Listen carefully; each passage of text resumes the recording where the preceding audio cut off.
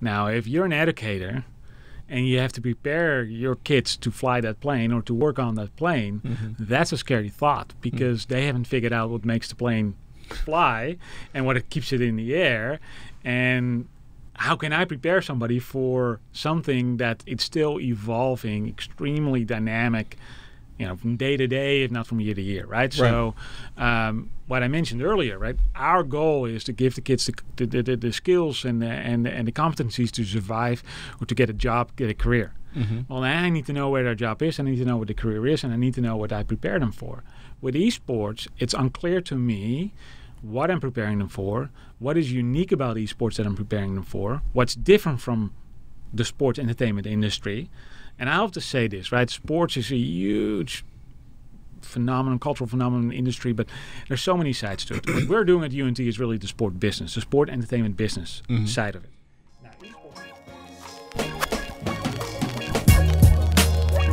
My name is Dr. Mark Williams.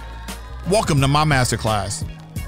I have a Ph.D. in education from West Virginia University. I have a master's in sport management and an MBA from the University of Massachusetts.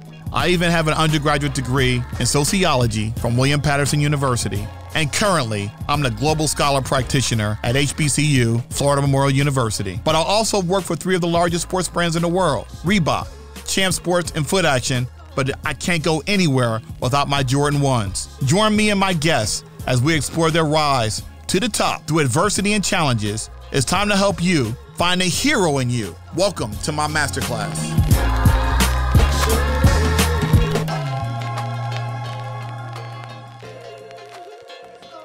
Good day, my friends. Welcome to Dr. Mark's Masterclass podcast. I am back. I'm your host. It's been 2 months, my friends, and it was for good reason. Many of you know I was very close to my mother. My mother passed away of COVID, and I'm not here to give any lessons of what people should or shouldn't do, but I'm urging you, my listeners, my viewers, please take this thing seriously. My mother, as many of you know, suffered from lupus, cancer, and diabetes for the past 8 years, and she contracted COVID, and she was gone in 2 weeks. And so it's a very serious. I got vaccinated. I got Moderna. I wasn't going to get vaccinated. I'll be honest with you. I wasn't going to get vaccinated.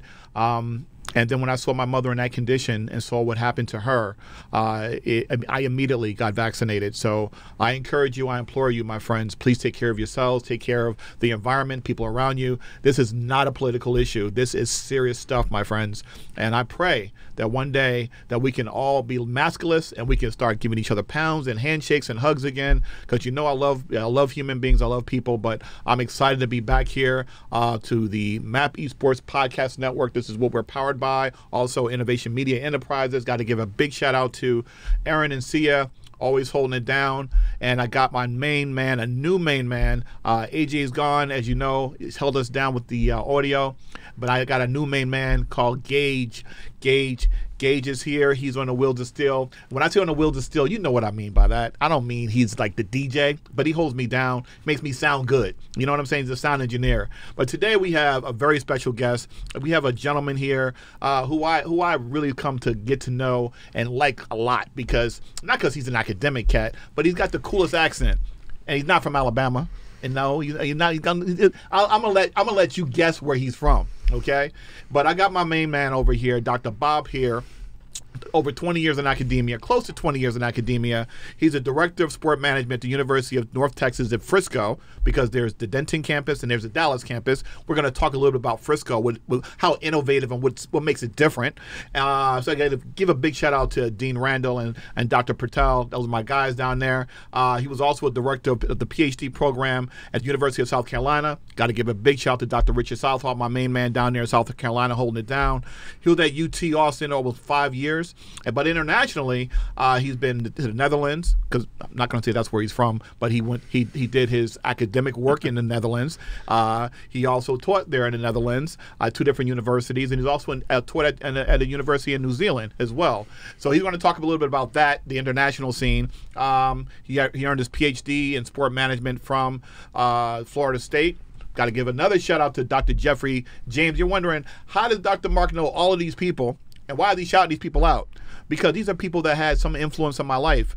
And I almost went to Florida State. Many of you don't know this. In 2009, I was going to do a Ph.D. in sport management, but I decided to do it in education at West Virginia University. But Dr. Jeffrey James recruited me to come to do my Ph.D. there. And guess what? Dr. Heere, that was his first Ph.D. student. See, you got to be nice to people. You don't know how anybody can have an effect on your life. That's why you got to be genuine and kind and nice to everybody, because everybody's connected. We're not 6 degrees of separation. We're more like 1 degree, especially with the internet now. We were just having this friendly conversation, and he was like, hey, Dr. James, he was my advisor. I was his first Ph.D. student. And I'm like, wow. So that's why you got to be kind to people, because you don't know where anybody's going to be when you meet people, when you're moving up and when you're coming down. Always be kind to people. He also received his master's in international affairs from the University of Amsterdam. So without further ado, let me introduce you, my dear friend, Dr. Bob Heere. What's up, man? Mark, thanks for having me. Love to be here. And thanks for that introduction. I'd have to do one correction, otherwise I'm going to get some angry people. I was the first doc student from Florida State, from Jeff James at Florida State. Yeah. He had doc students before he came. He was at the University of Illinois. There are guys out there, so I didn't, in case they do hear this, and let's not give the wrong impression. So I said at Florida State, so not his first one ever, but at Florida State, right? At Florida State. But yeah, so be proud of that. That's pretty dope. Yes. Yeah, that's pretty dope. And is he still the head of the program there now? He's still the head of the program there. Absolutely. Wow. Yeah. Maybe I should go back and get another PhD. No more PhDs.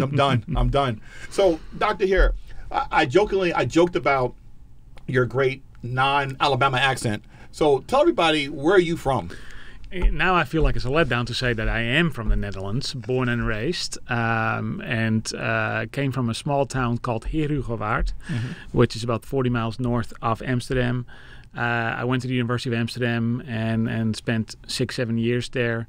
That still feels a little bit like my spiritual home. So when people say, well, where are you from? No, where you're really from, because the first time I tell them Texas and they say, no, where you're really from, right, then the answer is always Amsterdam, because that still feels sometimes as home, even though I haven't been there in 2 years because of this horrible thing that's going on. And hopefully people just listen to you and going to get the vaccine, because get it. And we can get on with our lives. Listen to the good doctor. Get the vaccine. Which one did you get? I got Pfizer. Pfizer. No, did it? I don't know. You don't know. You know that you got it. Got the double one. I think it was Pfizer. Okay. Maybe I'm there now. One of those two. I don't know.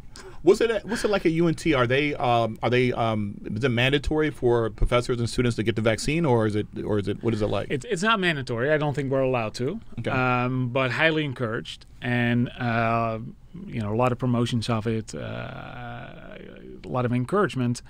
And if you don't, right, there's definitely some things you have to adhere to. So yeah, no, I'm hoping, and I'm assuming that most, particularly the professors, right, older people, they know the risk. I think that most of them are vaccinated by now, but no, you don't have to. Okay. And this fall, everything goes back to normal, right? We're going to teach face to face again. We're excited about that. So hopefully our students are smart enough and get the vaccine, and so they can go on with their lives. So tell me, in this past spring, what was it like at your school? Because when I was at Florida Memorial University, we didn't make it mandatory that they come to class. They had a choice. They can do it online or come to class. What was it like for you at UNT in Frisco campus? Well, we made, as a program, right, so it really depends on program, department, college, but as a program, we decided we wanted to do everything online. Okay. We didn't want to do both, because you can't serve two audiences at the same time, right? Either you do it in person, face-to-face, in the classical way, or you do it online. We wanted to stay online, partly because, and this seems counterintuitive, but we do a lot of project-based learning, experiential learning, and you have to huddle up for that. And with Zoom online, you can put them in breakout rooms, they can meet, you can come back. And in the classroom, we actually were not allowed to, within 6 feet. So you couldn't have them huddle up. And if it then becomes kind of like a one-way direction where you just lecture, we don't lecture to our students. Right. And I think that for a lot of our colleagues who are used to lecturing, and a lot of them do it, they hated Zoom because, students zone out. Lecturing you can't do online effectively. But if you use it as meeting time and do project-based learning, Zoom was actually better in that way than going to classroom. So we were still online, and it made it easier to bring in some guests and do some stuff with them. So it really didn't hinder that much. Nevertheless, we're excited to go back in person because it does make a person a difference if you can see someone in their eyes, you can shake hands. Right. And particularly guest lectures, it makes it more personal. So we're excited to go back to normal, but we were fine. What's it like for you when you were growing up, and growing up as a young man? What was your parents? How much of an influence did they play in terms of how you have developed as an individual? Because one of the things I've learned about you in a few years I've known you is your spirit of loving mankind. Where did that come from? Wow, my spirit of loving mankind. I often get the criticism that I'm actually too critical towards people around me. So I'll say that too. I must not be around you enough because since I've been around you. I like your description better. I'll go for that. Now, I'll say this, right? So I come from a blue collar family. My dad was a detective, or first a cop, then a detective. My mom was a secretary, part time first, full time when I got a little bit older, and worked her butts off their entire life to make something. Never had really any education. I was the first student to go to the university, and that was my older brother went into the Navy, and after that he went into the police force, following my dad's track. So I was the first one to go to the university and discover that and find my own way. And I think what I've gotten from that, what allowed me to survive all that and continue to, is curiosity, is openness. The mantra in my family: work hard and be kind and respectful to everyone. So I like to be critical. You and I are going to talk about esports, so you know how I feel about that, right? And I won't talk around that. Yeah. But always with the kindness and the respect for other people for what they've accomplished or what they're trying to accomplish, and the Dutch culture in general, we're very believe in equality, and there's not a lot of formal distance between people. So it's normal in Holland to question other people and to have good discussions and debate. So I think that kind of like came natural to me, and I'm never emotional about it. And I think you can do that in sometimes that got lost here in America, and people get so ingrained in their beliefs and their feelings, and but it's fine to disagree and just have respect for other people's point of view, and living in a different nation, you're used to that, and it works. How do you encourage that in your classroom when you have young men and women who might come from American culture where not all, but a lot of us get emotional about our points, and how do you get them to communicate in a way that's healthy? Well, to encourage creativity, encourage the preparedness of coming to class, calling them out if they're not prepared, which, I don't always have great teaching evaluations because I call them out and they're not used to it. The educational system is not always set up to create critical thinking, to encourage that, encouraging them to disagree with me and sometimes make statements that I don't believe in myself, just to get a response from them. To find some way that you can have a healthy debate and get their input. And if they do that, and then they get the encouragement like, hey, this works, or I say something smart or good, then you can build from that, right? They feel empowered. So it's not easy. It helps, again, project-based learning. There's a lot more discussion, right? Because you basically give them a project and find a solution, and you give feedback. So in many ways, you become more of a mentor and a coach than a professor. And then that comes back to us. I don't like to lecture anymore. I used to do it. It's a young professor, and even mid-career, I lectured way too much. And just stop doing that, and then really engage and have a dialogue and work on projects together.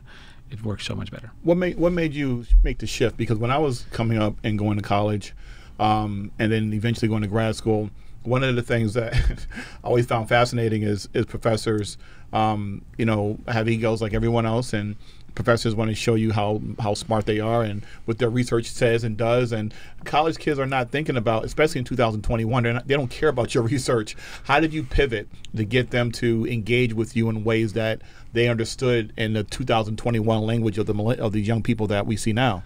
The shift is easy, but I think you're right. I think there's one component lacking there, right? So one motive for a professor to talk is like, hey, listen, I know so much. Let me share that with you, right? Yeah. And they're overflowing like, hey, I want to share my story. Yeah. But the second component is that a lot of professors are introverts, and introverts like to control the situation. And so introverts are not natural standing in front of a group trying to have a free-flowing discussion. That doesn't come easy to them. That's something that really they have to get used to. So an introvert will always try to just control the conversation. And how better to do that than have your own PowerPoint, right? And go slide by slide, because you dictate what's happening in the classroom. Right. Whereas if you go into this, more interaction and free flow, you have no control over it. And introverts are uncomfortable with that, right? So those are the two components that you always have to think about. And something for me as well to overcome. Would you consider yourself an introvert? Or maybe in between both? Yeah, at some point I call myself an extroverted introvert, which means, I'm comfortable with and around people, but it does take energy, and I always need a day to recharge afterwards if it's pretty intense. Okay. But at the same time, as I grow older, I feel myself growing more towards actually an extrovert again, which is really surprising to me, because I thought it would be more and more an introvert. So I'm in the middle of that, and part of the reason why UNT attracted me was because of the relationships we could build with the industry and meeting people and create this network for students. And I love doing that. So I'm becoming more of an extrovert, where, again, and maybe that's why my teaching is also shifting in that direction, where, no lectures. And the reason why we actually stopped is TED Talk. And it's not necessarily TED Talk, but it's a good example of, there are so many amazing platforms nowadays where you can have the one-way direction, where you have the best lectures, where you have the best stories. You really don't need me anymore to be one of those voices. I can't compete with that either. So having the students listen to people in their own time, whether that's audio or video, and then come to class to discuss that is much more powerful. Because before the internet, or even in the early stages of the internet, students looked for you as a professor to provide them with the information. They're not looking for us to provide them the information. They can find the information on everything and anything, whether it's Siri, Alexa, Google, right? All the information is there. Right. So they don't need us to tell them a story anymore. They need us to help us make sense of the story, right? And to evaluate it and to synthesize it with other things they hear and to apply it in their own, work. And that's really... I started to realize that that's when we make the shift as a program, saying, okay, you know what? That's what we're doing. We're not in the business anymore of providing information. We're in the business of helping you convert information into skills. Yeah. What kind of advice would you give to our colleagues that still have the mindset they want to have control? I mean, there's nothing wrong with having control of your classroom. You should have control of your classroom. But in terms of, because we want to differentiate between having control of your classroom by students having respect versus you controlling the whole entire classroom and students can't say anything. So what Dr. Heere is saying, that he finds it more advantageous to have students come with their ideas, but have the professor there as a sense to help make sense of what the ideas are, and with a little sprinkle of let me tell you a little bit about who I am and what I do and what this is, because I think students will have a more healthier respect that way. But how do you talk to your colleagues or even give them advice on your teaching methods or teaching styles, because it's obviously it may be different from the traditional professor that teaches, that may be teaching at a Research One school, or someone that's teaching in maybe the way my dad taught, or maybe our professors taught us.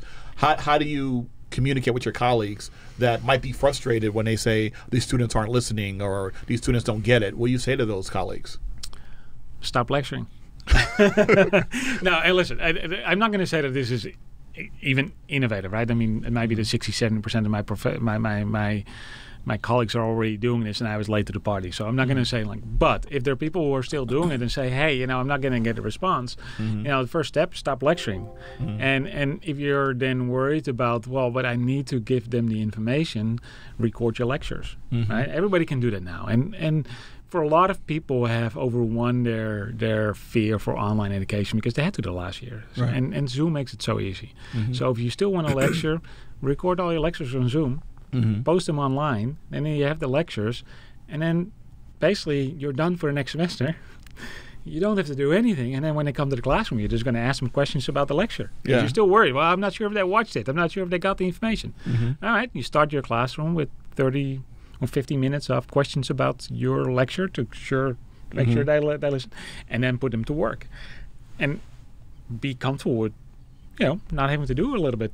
It's less work, actually, right? If you're not lecturing, it's less work because now you're going to let them work on it.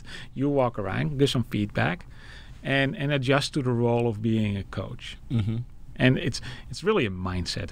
There is nothing skillful about it. It's less skillful, actually. But yeah, it's a lot of people are uncomfortable with it, and I haven't connected with a lot of my colleagues since the start of COVID about this. Right? I am curious what a lot of them will do this fall and how many will go back to lecturing as nothing has happened. Right. I can only assume that many of them shifted. But I also know people who use online to do online lectures. Right.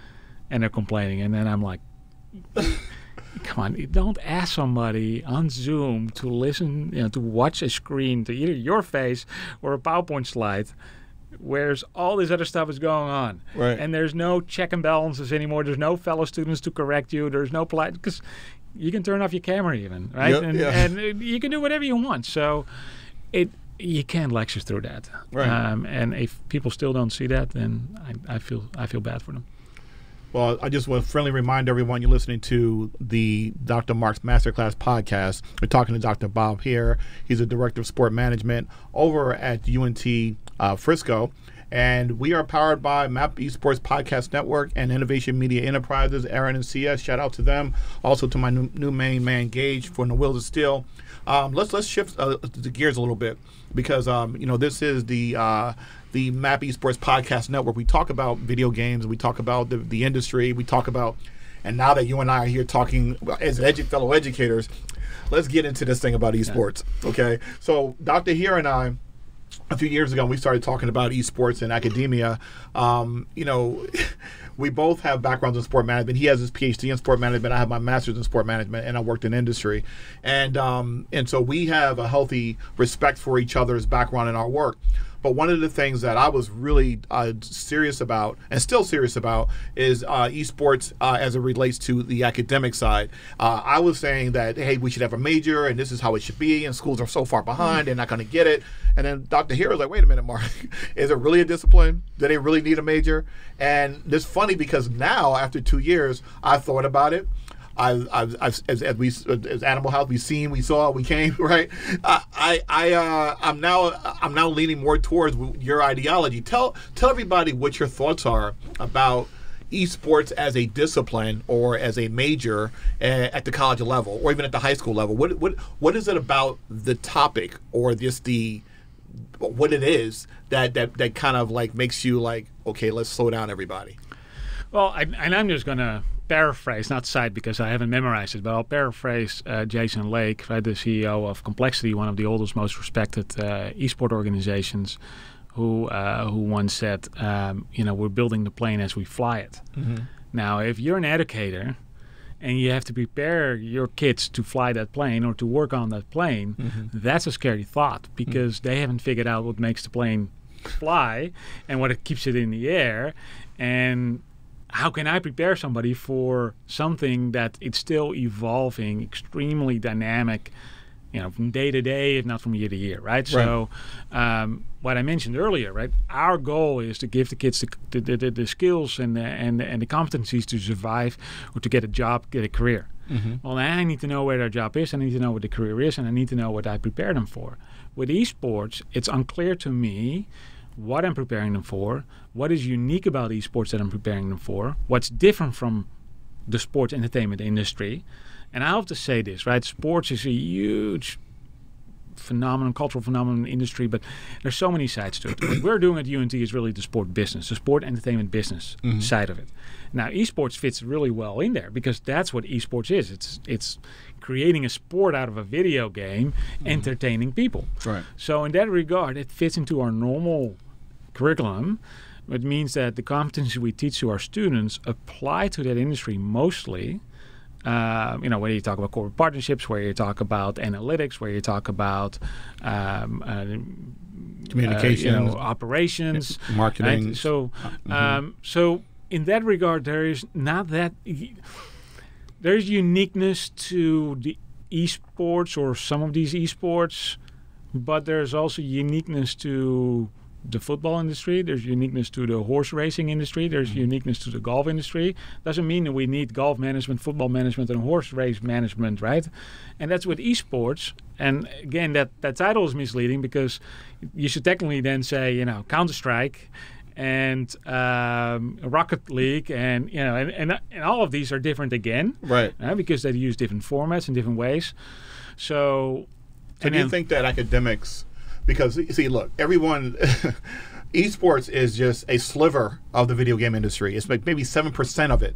So when I hear people say, we're going to start an esports major, and I'm looking at academics, the provost, the deans, and I'm looking like, why?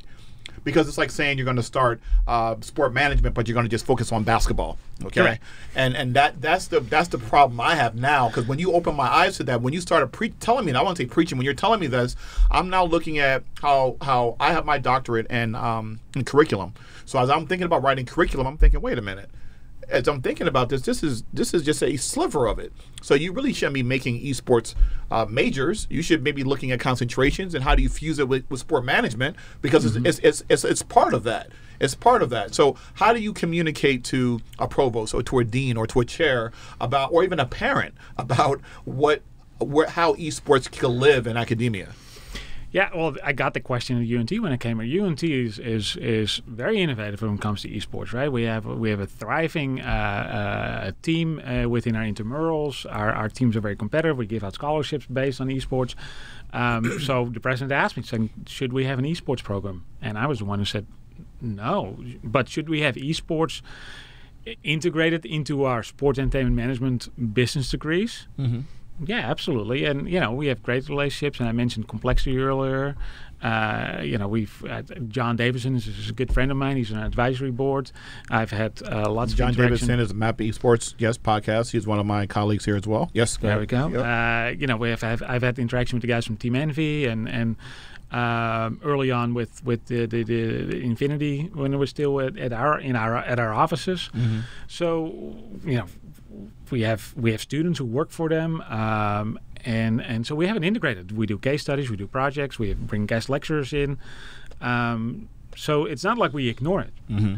We just don't see it as a uniqueness, because you mentioned you compare saying, hey, you don't have a basketball degree, but I would say with esports it's even more dangerous because it's not one sport, right? You have, let's say, 5, 10, 15, 20 different slivers right, of that video gaming industry.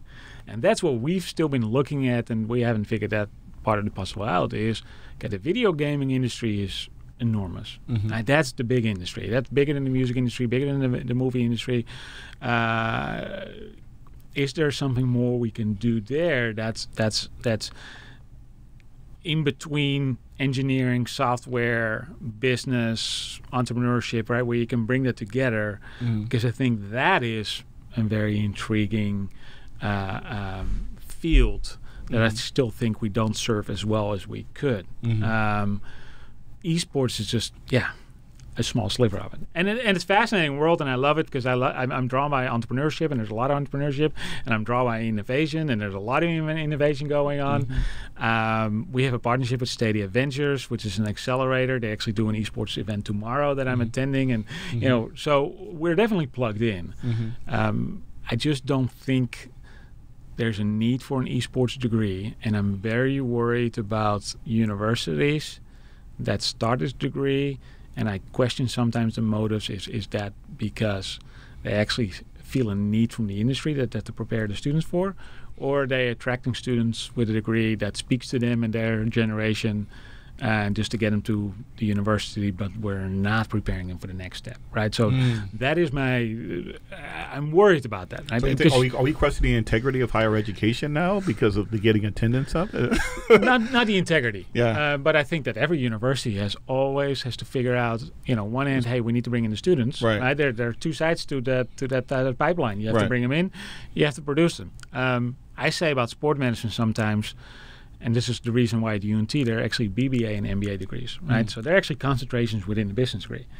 And, it lures students in, and that's fine because they walk away with a BBA degree. And if they can't get that dream job with the Cowboys and the Mavericks or the Rangers, they get a BBA degree and they'll be hired by Southwest, Amazon, Farmers Insurance, or whatever the company is, right?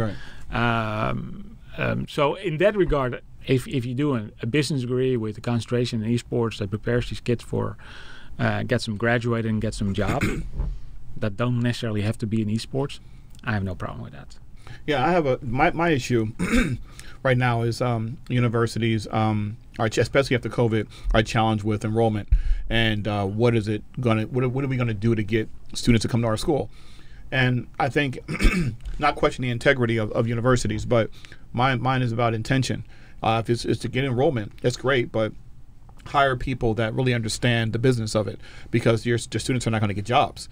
So you can bring all the students in you want, but we just happen to be here in Dallas right now, or in Arlington, or in Frisco, which is like the Silicon Valley for esports and for the gaming industry. So if you go to school down here, high school or college down here, or even middle school or grammar school, you can find a school, or you can find opportunities here because we're right here. Yep. However, it's relationship driven. Okay, so for me, it's really about how are we communicating the message to our students? How are we attracting the students? And what kind of how are we setting it up at the university? Is it going to be a concentration? Is it going to be a certificate program? Is it connected to sport management? Is it going to be like the Ohio State and it touches various different programs? So everyone's different, and they have to figure out what's different and unique about it. One thing I love about UNT Frisco is that's different from UNT Denton.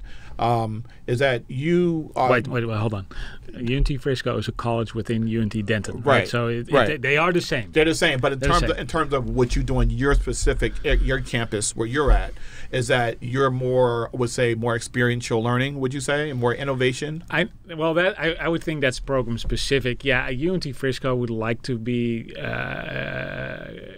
as innovative as possible, and focuses really on that experiential component. Right. I don't want to short sell UNT Denton, right, which is the overall campus, and where many professors are doing exactly the same. But if you look at it from UNT Frisco as the college there, yes, they make it a big point to impress on their faculty and on their support staff to be as innovative and experiential as possible. So let's say a parent wants to send their child to a campus, UNT. They want their child to go to UNT. There's three different campuses. There's Denton, which is the larger campus. There's Frisco, and then there's Dallas. And so they all have three different demographics almost, right? So Dr. Mong, who's the president of UNT Dallas, they may serve the community. The household income might be about $30,000 or so, right? So there's a different demographic that they're servicing there. I think 74% of the students that go there are women. So they're now trying to attract men, particularly men of color, because it's mostly a Hispanic served institution.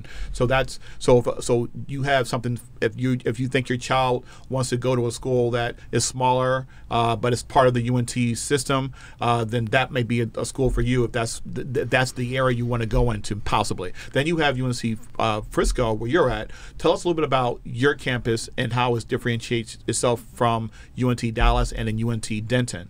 Yeah, and again, and I know this is confusing to a lot of people from the DFW area. UNT Dallas is its own university, separate, right? Completely separate. Okay. Partly because of the things you just mentioned, right? UNT Denton is an R1 Carnegie-ranked research university, right? The highest category. Let's say the flagship university within the system. UNT Frisco is a college that is part of UNT Denton, and so they're not two separate entities. So everything that matters for UNT Denton is the same for Frisco. And so we have to meet the same Carnegie 1 ranked university expectations, including in our business school, including for faculty, who we hire, how, all those things. So there's a lot of overlap, of course, between UNT Denton and Frisco, and probably for a lot of students, it's just where they're taking the classes, right? They don't feel like they're part of either one. Okay.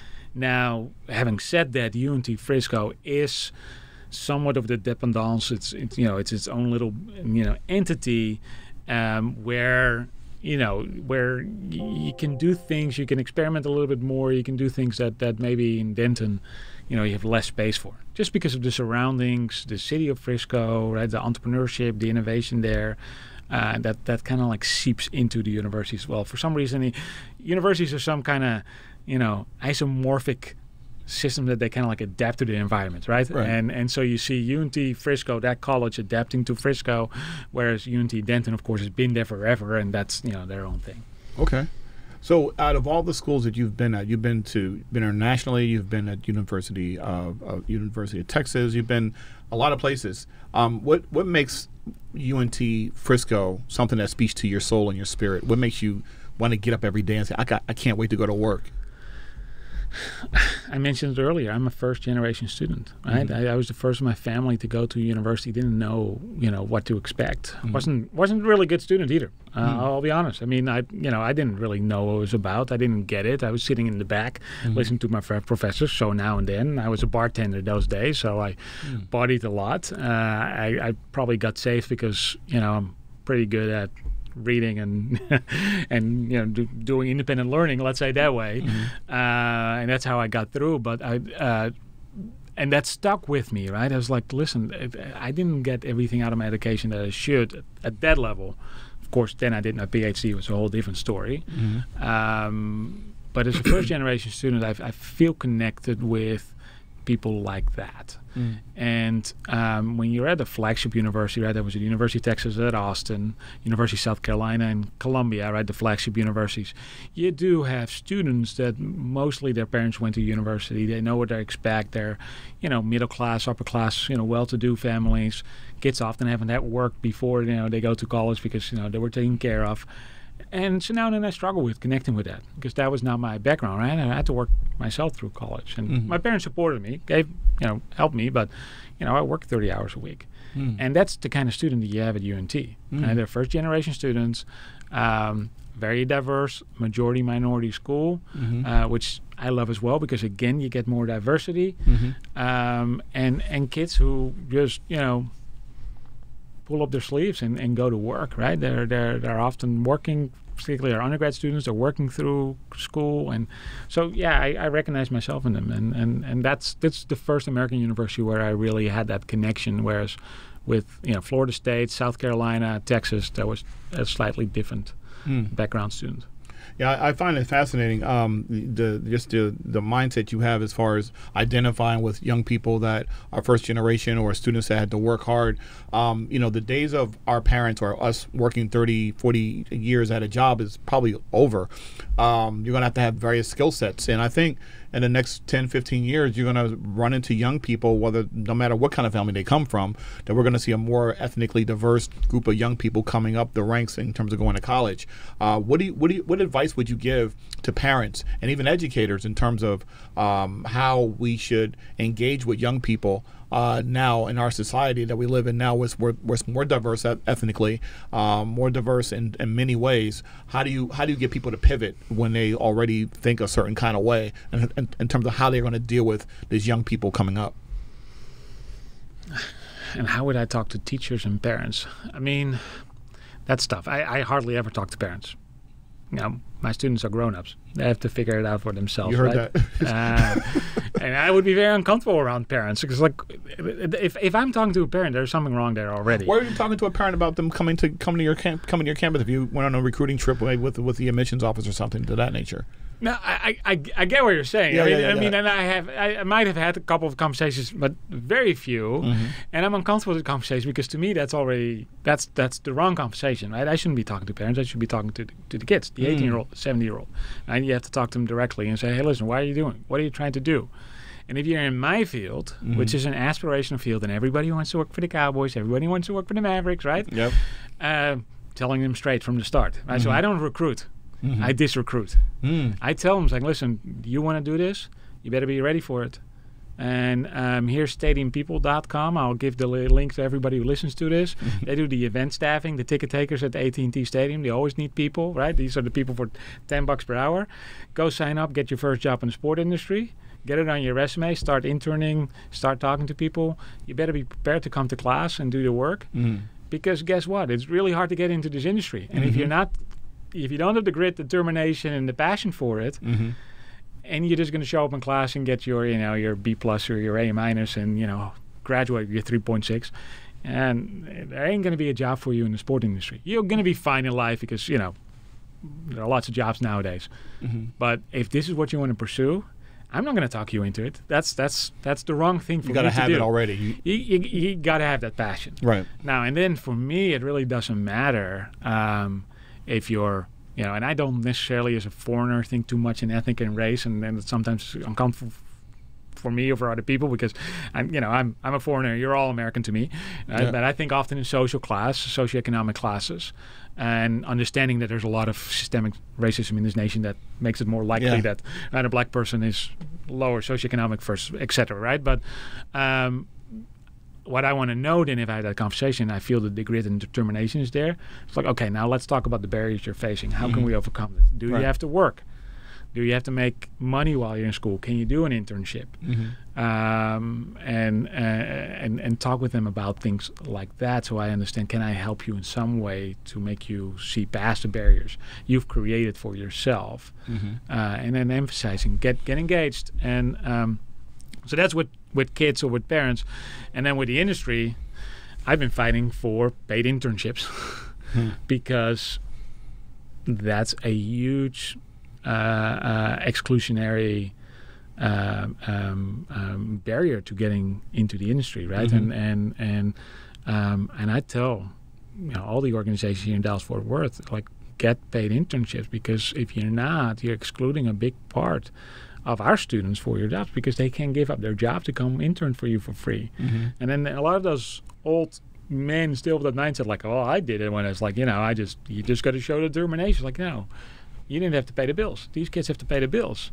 Give them a paid internship so they can come. And then you'll see that your pool becomes much more diverse as well. And you no longer have these, let's say, flagship university kids that don't have to work and can do all these things for self-actualization and self-development. Well, one of the things that I found fascinating, you invited me to this boot camp that you do for your graduate students. And when I got there, I didn't know what to expect. I just thought, boot camp, this should be interesting. He's at the Dallas Cowboys facility. This should be interesting. But what I found more fascinating was about 85, maybe 90% of your students are students of color. Was that accidental, or that, again, you're like I said earlier in the conversation, your spirit and your mindset in terms of how you deal with people based on the spirit, and also the fact that you identify with a lot of people that might be blue collar type people. And not saying all black people are blue collar, that's not what I'm saying at all. But what I'm saying is that I seem to identify with everyone. Like me, I talk to everybody. How is it that UNT Denton, Carnegie Mellon, Research One School, they don't have a high percentage of minorities, but in your program, you just seem to every year attract students of color. How is that? Is that by design, or how did that happen? I would love to take credit for it, but I don't know. Maybe I do draw them. Maybe my recruitment conversations are more honest, more straightforward, and I can connect with them. I don't think it was 80-90%, right? But we're very proud of that. Right? It's literally, if you see our, the Zoom sessions, right, where you see all the profiles, like this is like United Colors of Benetton, commercial, and so we're very proud of that, and it's part of DFW that we have that, fortunately, as well. I think that with our the program you were talking about is our online MBA program, right?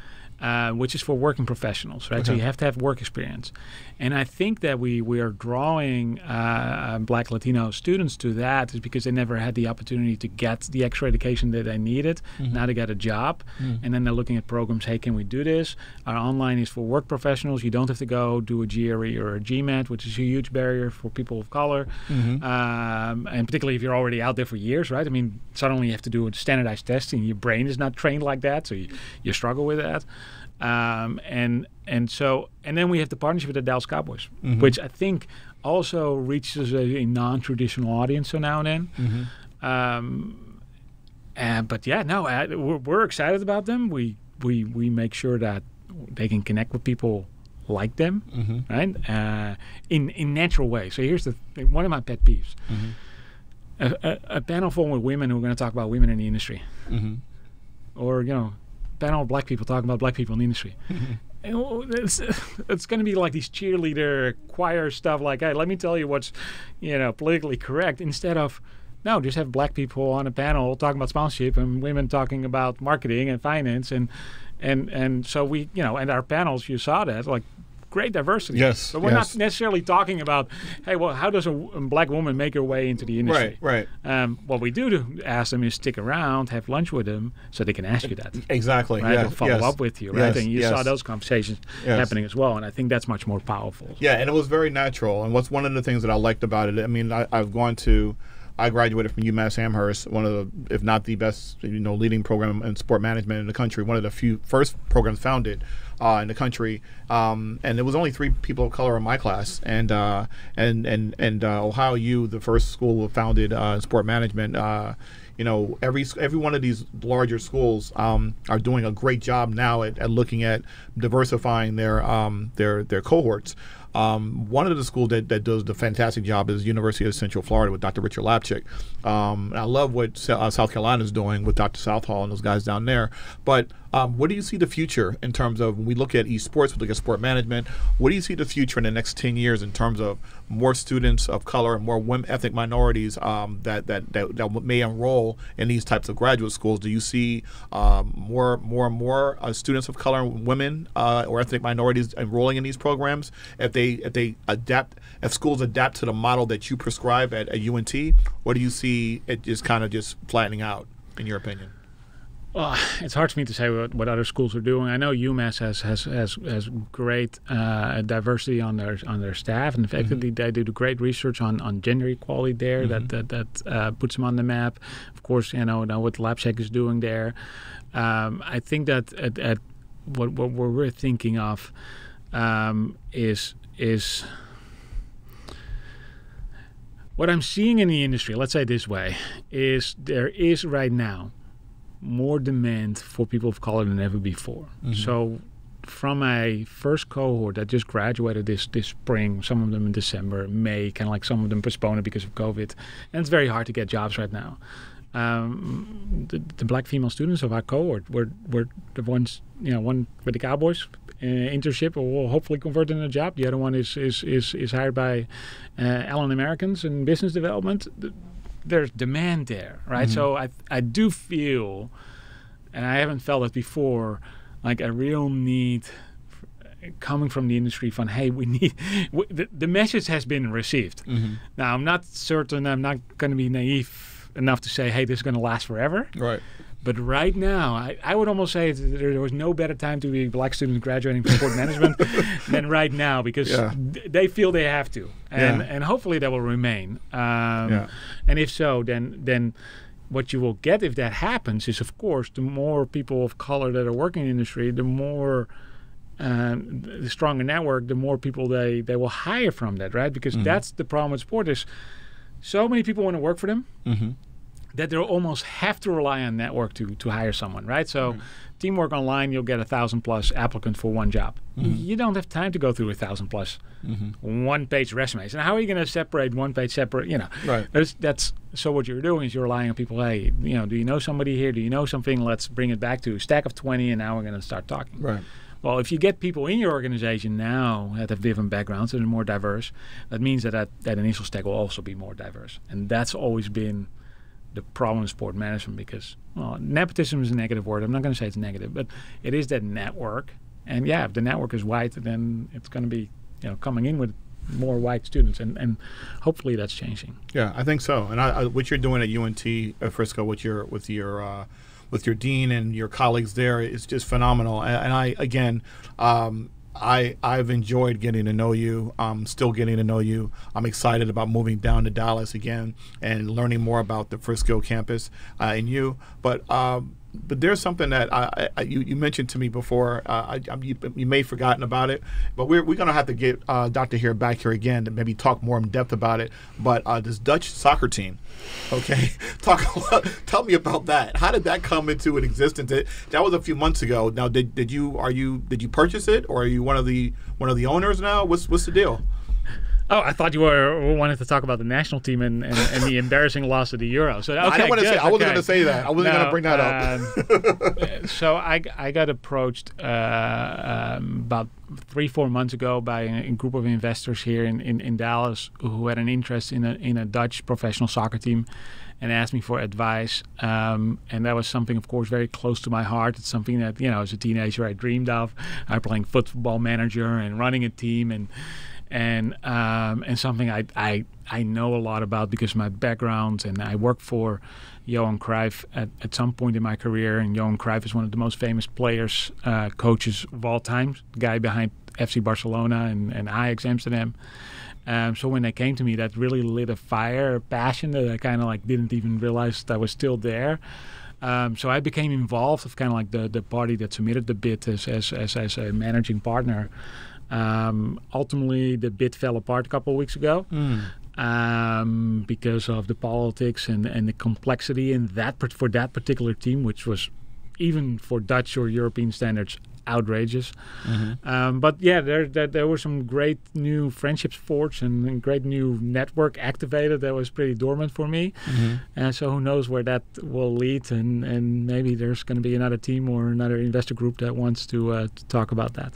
So you heard that. So everyone that's out here now that is interested in investing in Dutch soccer or anything around sport, but particularly soccer, maybe Dutch soccer, Dr. Bob Heere is sitting right here. So Dr. Heere, tell everybody how to get in contact with you if someone wants to learn more about the program at UNT Frisco, or if they want to get advice from you, or if they just thinking about coming to graduate school. Yeah, it's very easy. If you know how to spell my name, you can find me because I'm the most famous Bob Heere in the world. That's not a brag. That's, it's not a common name. So you can find me just by typing Bob or Bob Heere, Heere. My email address is bob.heere@unt.edu, and you can find me there. And I'm easy to find. And I always respond to emails. I always love meeting new people, talking to new people. And if I can help anyone, we'd love to. And it's been a pleasure talking to you on the air. And as you can tell, Dr. Heere is very honest, very straightforward. He's not gonna sugarcoat anything. He's not rude either. But we have had our healthy conversations. I never got upset talking to him. But now, like I said, he and I are pretty much almost on the same page when it comes to esports and higher education. But we both have definitely a great love for sport, a great love for people. And again, I just want to say thank you again to everyone that's all my listeners that are back. I'm so happy to be back to Dr. Mark's Masterclass podcast. Be listening out for and watch out for another episode in the next week or so. And I'm excited to be back, as I said once again. And again, please remember, please protect yourselves and practice good health. Wash your hands, all that good stuff. Wear your mask. We're not wearing masks right now because we're kind of far apart from each other. But I still rock my mask. I got my mask right here, as you see. So you've been listening to Dr. Mark's Masterclass podcast on the Map Sports Esports Podcast Network, powered by Innovation Media Enterprises. Shout out again to Aaron and Sia. Thank you for holding me down always. And again to my main man, Gage. Thank you, Gage, again for making sure that we sound great. And remember, you can control 3 things, my friends. You can't control other people. You can control what you think, what you do, and what you say. Remember that. You can control what you think, what you do, what you say. Thank you again. We look forward to seeing you soon. Peace. Thanks for listening to Dr. Mark's Masterclass. I pray you enjoyed yourself today. I had a good time. I don't know about you, but this podcast is part of the Esports Future Ride Podcast Network and is produced by Innovation Media Enterprises. Please be sure to subscribe on your favorite podcast channel and let us know how we're doing by leaving a comment or a review. Class dismissed.